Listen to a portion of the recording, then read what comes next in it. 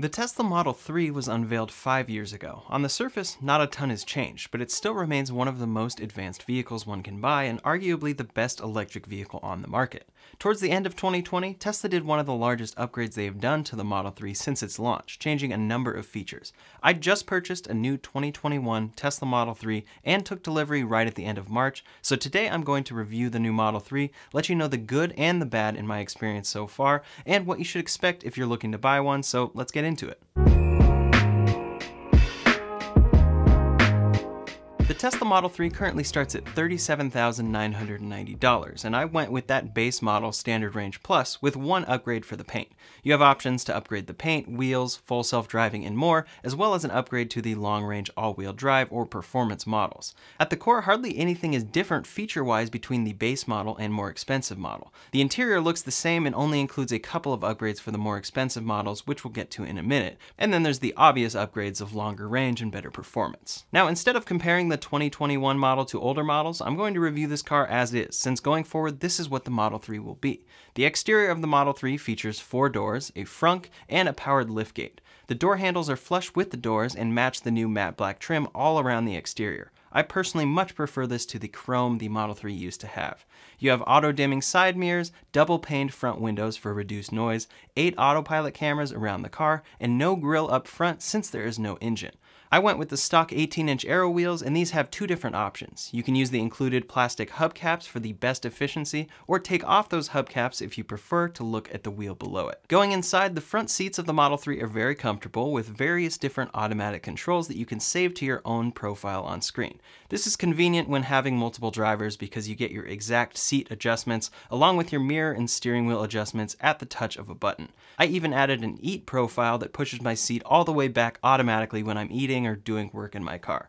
Included with the car is a home charging setup for a normal outlet along with a J1772 adapter so that you can charge your Tesla at chargers that use this particular plug. If you need a different adapter to charge at home, Tesla sells these online for $35 to $45. You'll also receive a front plate bracket with sticky tabs, but I personally prefer to use a third-party removable clamp accessory to attach the front plate if needed. Some states do not require a front plate, and the Model 3 looks best without one. The front dash of the Model 3 is a very minimalistic design, with nearly everything controlled via the 15-inch touchscreen in the middle of the dash. There's no instrument cluster directly in front of you, so your speed and all other relevant info is displayed on the left side of your center screen. In my experience, this is something you get used to within a couple of days.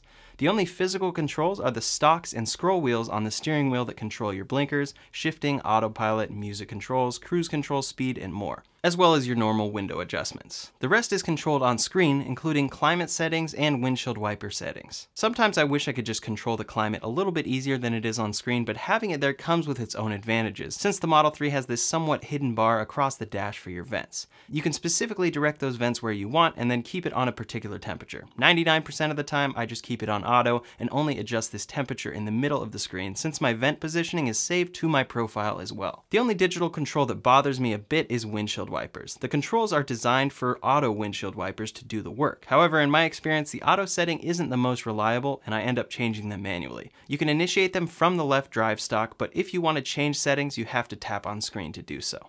We'll talk more about the screen and core functionalities in a minute, but now let's finish out the interior. Up front, under the screen, you have a wireless charger for 2 phones and your center console storage below that. This has a matte finish and a drawer that slides to hide a large amount of storage inside, as well as 2 open USB-C ports. This is an improvement on the previous Model 3 since the wireless charger is routed separately from these ports, and Tesla has now included an additional USB-A port inside the glove box with an included USB drive for Sentry Mode and dash cam footage. This is the feature that uses the autopilot cameras around your car to record while driving in the case of an accident and record if someone gets too close to your car or attempts to break in when it's parked. So you have a built-in wireless charger, Sentry Mode drive, and port hidden in the glove box, 2 USB-C ports inside the front of the center console, and 2 in the back for rear passengers. Above you is the headliner with a few lights, hazard button, and sunshades with mirrors. There are cup holders and additional storage located underneath the armrest, as well as door pockets. In the back, you have 3 seats with a fold-down armrest/cup holder from the middle seat if you prefer.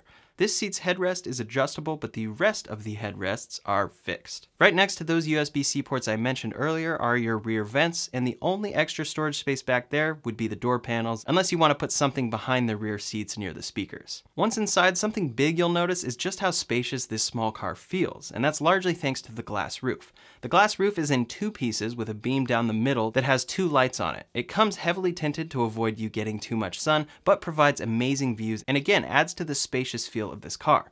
The roof is the only part that comes tinted on the Model 3, so none of the passenger windows nor the windshield come tinted from the factory. I own a Model Y as well, and the Model 3 actually has much better visibility out of the back when driving, which is very important to many people. The Model Y has a pretty small sliver due to its hatchback design, whereas this more standard trunk design compiled with the two-piece glass roof on the Model 3 gives a better view.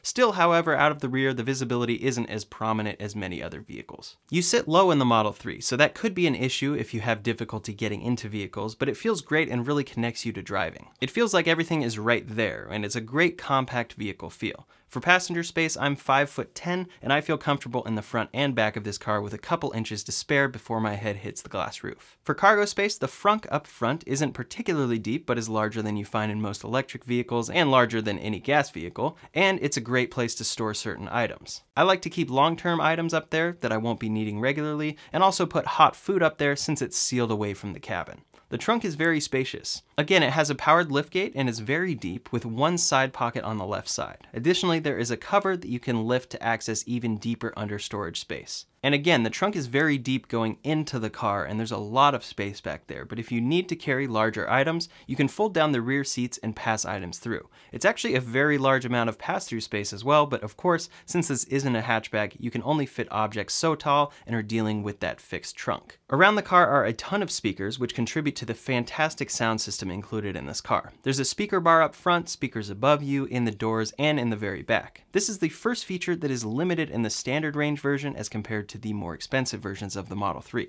Even though it includes all the same speakers, they are actually not activated unless you buy the more expensive long-range versions. There are third-party kits that you can buy to activate these speakers, but I've actually found the sound system in the standard range to still be great. Not as good as the full system, but still great for most people. As with any Tesla, you are given two key cards to tap against the side pillar, but the real key is your smartphone, using Bluetooth to automatically unlock when you approach the car and lock when you walk away. Within the app, you can do all basic key functions, as well as adjust the climate, vent the windows, honk the horn, pop the trunk, change charging percentages, find your car's location, get roadside assistance, and even buy software upgrades for the car. The funniest software upgrade to me is the rear heated seats. They are there, but only come activated on the more expensive Model 3s. In the standard range, you can buy them for a $300 software unlock. For climate controls, this comes in especially handy for preheating or cooling the car on an extreme weather day. It has zero emissions, so you can preheat it in your garage with no concerns. I particularly appreciate this on hot days in Los Angeles because I can cool down the car within a few minutes before heading out. Additionally, you can keep your climate setting on when running into the store real quick, or even enable dog mode to keep your dog safe and cool on a hot day. Now, driving the Model 3 is the best part about it. Even the cheapest rear-wheel drive Standard Range Plus version gets a 0 to 60 in 5.3 seconds. It's not stomach-dropping fast for most people, but it's plenty fast for normal use and is super handy when needing to merge quickly on freeways.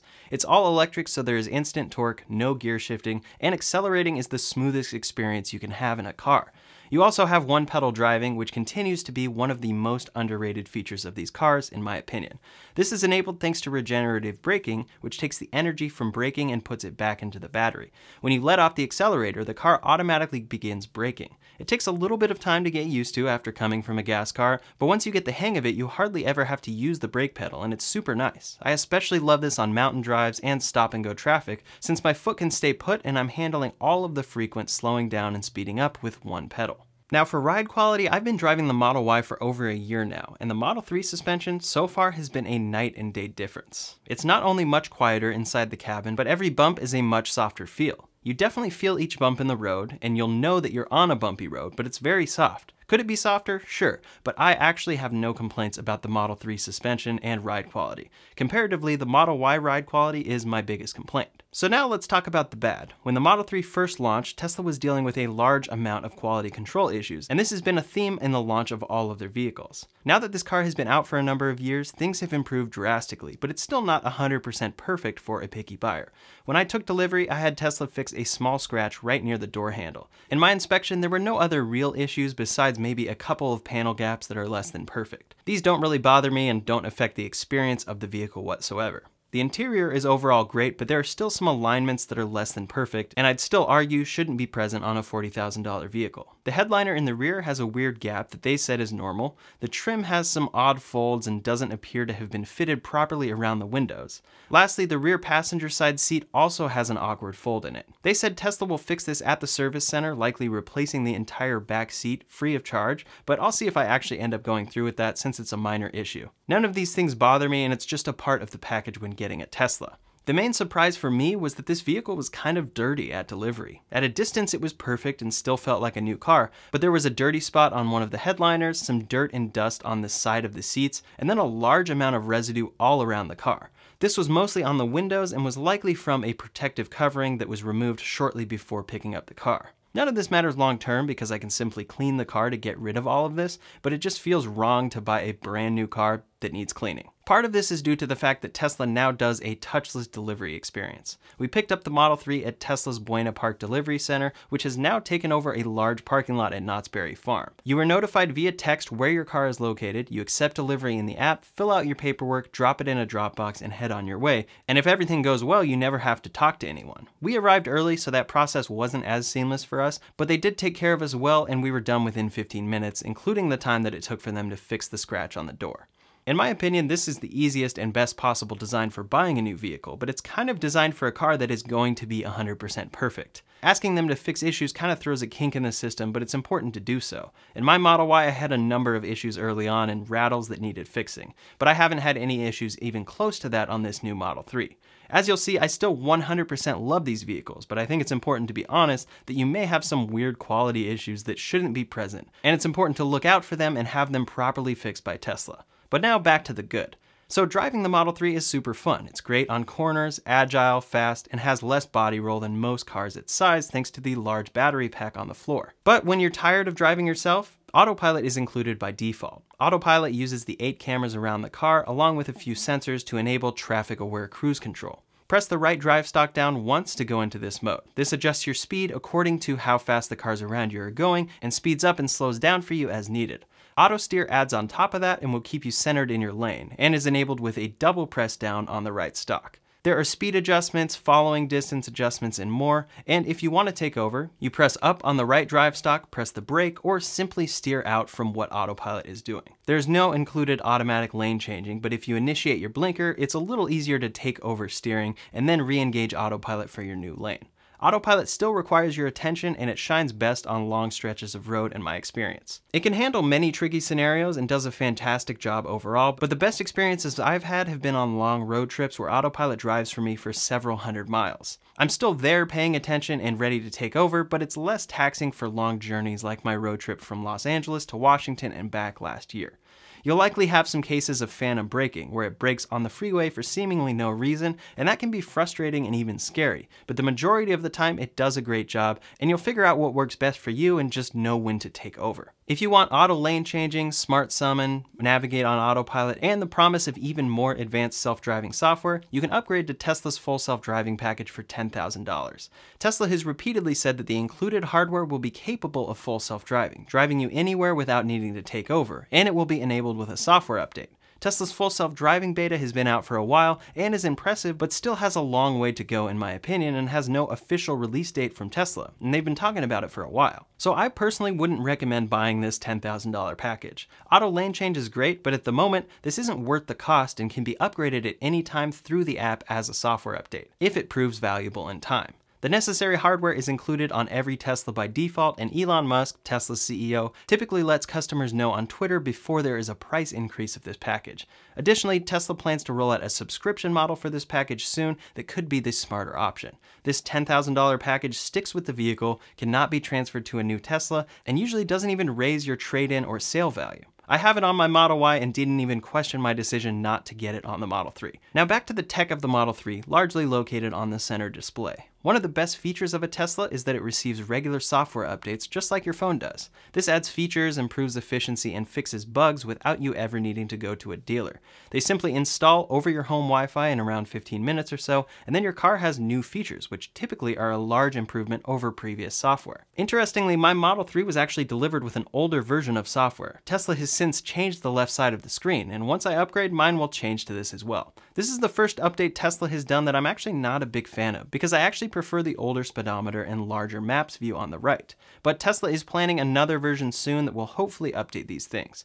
The software can change over the life of the car, making your car feel brand new even after 6 years with the latest controls and UI, as opposed to being stuck with the same physical buttons. And just to note, for those worried about this slowing down over time like phones do, this did happen with the original Model S, but it happened after a number of years and was able to be upgraded by Tesla service. The Model 3 has not seen any slows in the software through 4 years of the updates and will likely stay that way for a while. For example, a 2017 Model 3 center display is just as fast as a 2021 center display. The only potential issue with software updates is when you don't like the new user interface, but don't really have a choice if you want the latest features. In any case, the standard features have been largely unchanged in the Model 3. The main right 2/3 of the screen is navigation linked to Google Maps. It's super responsive and easy to navigate to where you need to go. The only feature lacking here is multiple waypoints that Tesla should be adding in a future software update. You have live traffic automatically updated via the car's LTE connection. However, this feature is only included with the premium connectivity package at $10 a month.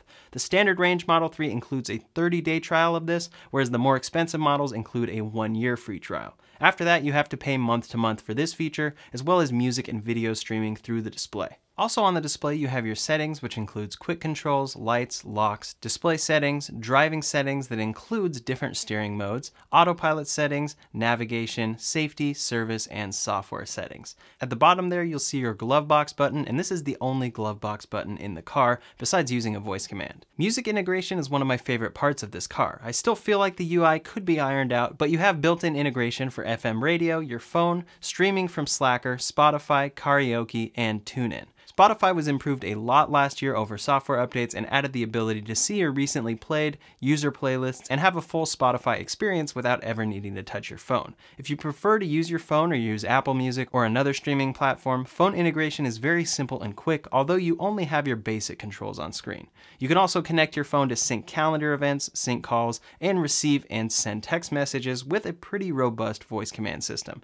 I tend not to use this feature too much, but when I need it, it does do a good job. Apple CarPlay or Android Auto are not included in the Model 3. Also included on screen is this very large backup camera that includes 2 side cameras for extra views when driving, because you can pull it up at any time, or parking. You also have your energy consumption display, charging display, web browser, and a variety of entertainment options. The Model 3 includes Tesla Arcade with a number of games and more added periodically through software updates, as well as Tesla Theater for Netflix, Hulu, YouTube, and Twitch. These apps are cool to have in your car when charging or simply hanging out in your nice electric car, but they are definitely not the best experience and are very slow to navigate around. This is probably the slowest part of the entire vehicle, but once your show is selected, you can play it without issue. Then a Tesla, being a Tesla, includes fart mode, tracks to make beats in your car, romance mode, a sketch pad, Mars, Santa mode, and Rainbow Road. The most recent feature they added here is Boombox, which lets you use the external speaker on the Model 3 to play music or change the horn sound to a variety of funny things. You can also upload your own custom sounds if you want. Speaking of that external speaker, when reversing, the Model 3 has this weird alien noise that is required to play in order to warn pedestrians that you're there, since this car is so quiet. Speaking of how quiet this car is, the next best part about the Model 3 is that it is fully electric. There's no rumbling engine, and it's nearly dead silent at a stop. The only real noise you hear when driving is road noise, air vent noise, and the tiniest bit of a motor noise when accelerating. There's no exhaust pipe since there are 0 emissions, which is something people tend to forget as well. I can run this car all day in my garage with no concerns because it is not polluting. Then you never have to fill up with gas. You charge at home, which is the best option, and you'll find it to be far more convenient than filling up with gas and actually save you time. Just keep in mind that you may have to install a faster plug in your home if you drive a lot and need it to be charged up each morning. You can also charge at a local city charger, or if you need to charge out on the road, you can charge at one of Tesla's over 2,000 supercharger stations. This is one of the biggest advantages for Tesla at the moment, because you can take a road trip to the vast majority of locations and have confidence that you are going to find superchargers along your route. Tesla automatically routes you to superchargers along your route if it calculates that you need to fill up. Charging typically takes around 15 to 25 minutes or so depending on your needs, and it's a bit of a different mindset from gas. Since it takes longer to fill up more, if you don't need to charge up to 100% to make it home, then don't. Charge up to whatever percentage you need to complete your journey, and then charge up at home or at your destination if there is a charger there. It's recommended to only charge up to 80% for normal use, and only go above 90% if needed for a road trip.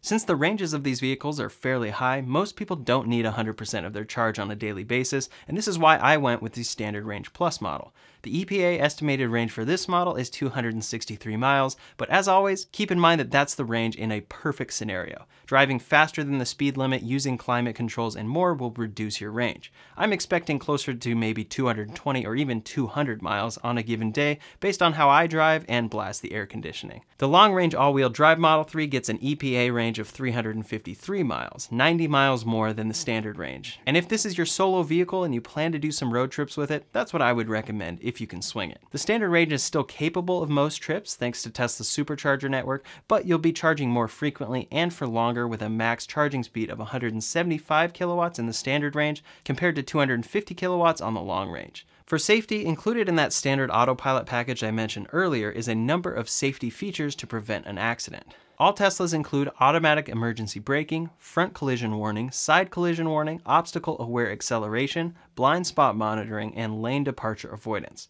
These all reduce accidents significantly according to Tesla's published safety data, and using autopilot to drive for you reduces accidents even further. Then if you still get into an accident, the Model 3 actually has the lowest probability of injury of any vehicle ever tested by NHTSA, with 5 stars in every single category. The battery pack on the floor actually helps reduce rollover risk and gives the car a low center of gravity. Additionally, the Model 3 has a rigid structure, with the roof being able to resist 4 times its own mass according to Tesla. That's with the all-glass roof. I'll do another full video breaking down my true cost of ownership, so make sure to subscribe to see when that video comes out, as well as the other videos I'll be making with this car. The Tesla Model 3 doesn't look much different than it did when it launched, but the large number of improvements over the years have added up to make the 2021 version feel like a much nicer car than before. So far, I love driving this car and can't wait to experience it over the next few years. I'm also curious to see what it's like owning the standard range version, since it's the cheapest, but often seems like not the best option due to its lower range. If you've followed my channel, you've probably seen my struggles with Model Y quality control issues, especially early on, so I'm very happy to see that this car does not have those issues. Overall, the experience I've had with this car seems to be the experience of most new Tesla owners. It's an awesome car with tons of great features. Everything feels super clean and driving is super quick and fun. You may just have to put up with a couple dumb issues for things that don't really make sense getting delivered on a car in this price range. In the meantime, if you want to check out my experience owning the Model Y for the past year, you can check out that video linked over here or in the description below. Thanks so much for watching, and I'll see you on the next one.